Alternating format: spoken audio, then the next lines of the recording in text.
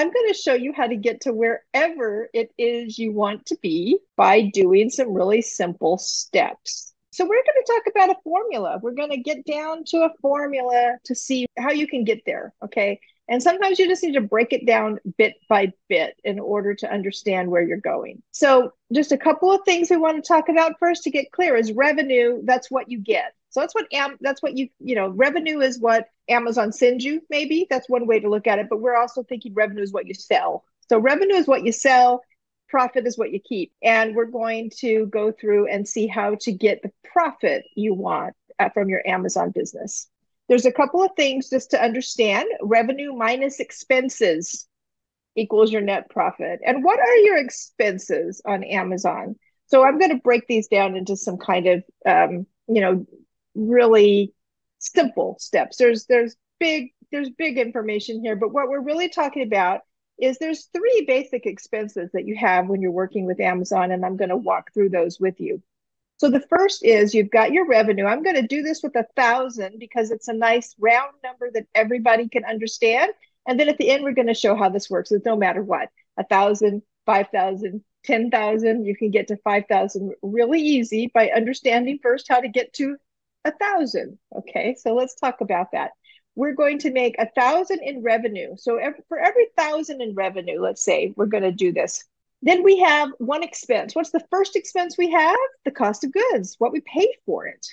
Okay, we're telling you in the beginning that we're wanting you to look for items that cost you about 40% or less of what Amazon is selling the items for. So if you're staying in that 40% range, your $1,000 in sales, you would have spent $400 on the products that you're getting for that, right?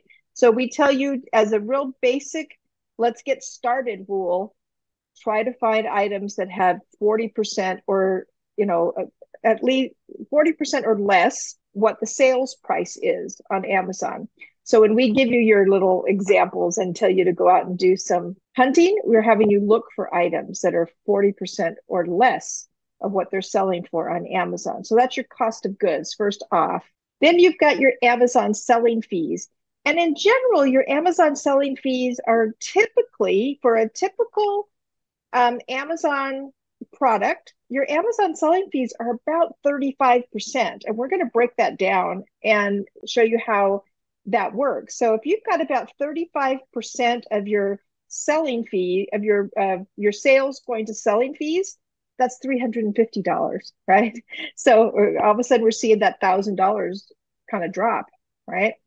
Then you've got your net profit of $250. So you've got your cost of goods, your Amazon selling fees. And so that first amount, that's what you're going to take home when Amazon sends you the money, is $250. So your net profit as a percentage of revenue, okay, net profit margin, that's what the net profit is. It's a percentage of your revenue. That would be your $250 divided by the $1,000 in revenue, and that's a 25% net profit margin. So in that case, for every $1,000 you sell, you would be making $250. If you've got this particular situation going on where your cost of goods and your Amazon selling fees are about 40% and 35%. But there's a few more expenses, right? Yeah, we've got our operating expenses in there too. Operating expenses, we're telling you we want you to keep your operating expenses to about 10%. Now, as a new seller, that's going to be a little more. You've got startup costs. So brand new sellers, your startup costs are going to be part of that too. But on an ongoing basis, your operating expenses, you should keep them at about 10% so that you're not you're not overstretching yourself and having too many expenses. And I'm going to talk about all of these expenses and break this down for you as we walk through this presentation. But if you have $100 in operating expenses, that might be AZ Insight subscription, a VA, or how much you're paying your prep center, those kinds of things. That all of a sudden brings your net profit margin down to 15% after everything is said and done. And you're going, okay, Danita, I need better than that. and I want you to get better than that. So that's what we're going to talk about today. How do we get this to be more money so that you can make that $5,000 in net profit and understand how to get there?